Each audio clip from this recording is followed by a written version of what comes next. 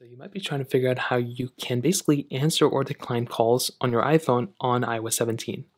Now, doing this is actually fairly basic, so there's a few things to do. One, if your phone is off and you go and get a call, you're going to get an interesting panel. So if I go and call myself from this specific device, you will see that if I go and basically get my iPhone here, you can see I guess I got a call and then it went away, so I'm going to try it again.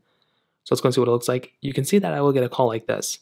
Now, if you want to answer this specific call, what you can do is you can go ahead and basically swipe to basically answer this call. So if you want to answer this call like this, you want to swipe and you'll basically be able to pick up the call just like this. Now you will basically see that, for some calls it'll look like this, some other calls it'll look differently. This is a FaceTime call. Now if you want to decline this call, you can basically just go ahead and click end and that call will then be done.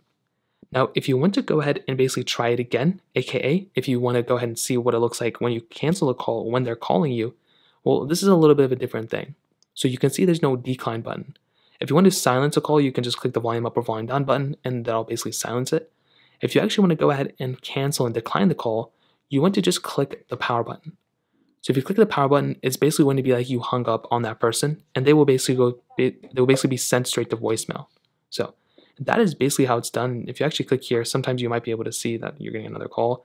Just go and click the power button and that will go ahead and basically silence it. And sometimes on iOS 17, you might be able to see if they leave a voicemail, you'll basically be able to pick up the voicemail from there. So that is basically how it's done. It's a super basic process. If you have any other thoughts or questions, let me know in the comment section below.